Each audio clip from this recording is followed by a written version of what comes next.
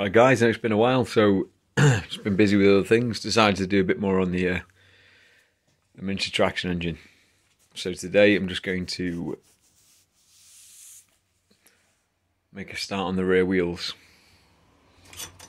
These are some of the spokes obviously that I cut out a while ago, it's probably over a year and a half ago now. I think I might go for like a different approach, which I'll tell you about in a bit anyway.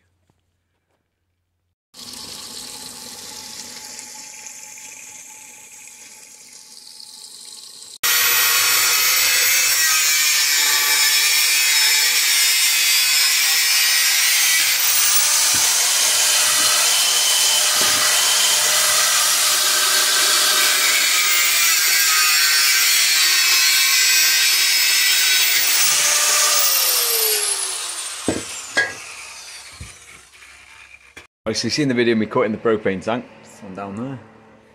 I've had that for a few years and I just left it. Basically took the valve out of it and just left it full of water for, well, probably about a year outside. And then obviously just before cutting it, I filled it up again. Just to the bottom before I put a slit in it, so it's obviously done the job.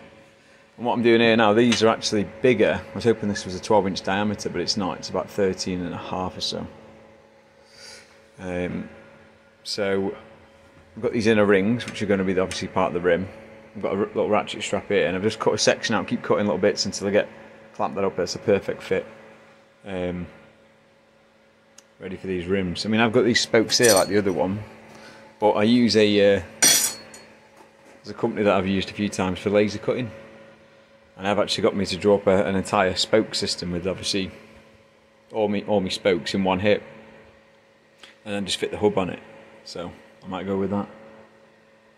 Save a lot of time, but obviously it's a bit more expensive. I think they wanted £25 per cutout, so I'll be looking at 100 quid plus postage. But then it's like a couple of weekends work, if not, doing all the riveting and that. So I'll see what I go. Anyway, yeah, I'm just doing this now. I'll get you some footage of it once it's done. Okay, so we're braced together. Got these little shims here, well, say little, fairly big, just to keep these parallel, obviously top and bottom all the way around. Now I should be dead on 12. Obviously I'm working off this. So I'll tack that up and then do the other one, and then I should have some wheels suitable for the little engine down here. Right, so I'll get these tacked and I'll see you in a bit.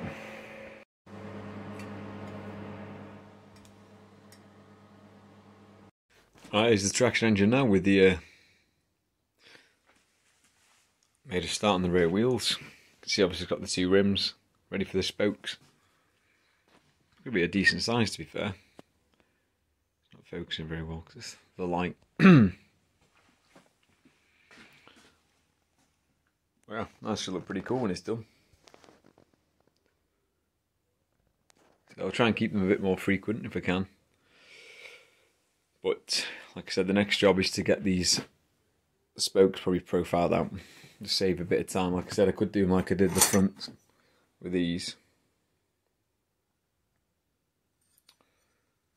Got plasma now. I think it'd be easier just to have them as like a fixed piece. Two sets, and then sandwich them together with like I've done here with the hub. See, like two separate pieces. We'll do these profiled as like a whole piece, but back to back with the angles on them, and then it'll be 3 pieces of solid bar, and then just drill a hole all the way through. Press a bushing in. I think that should work pretty well. So. Yeah, so far so good. Alright guys, I'll see you in the next video.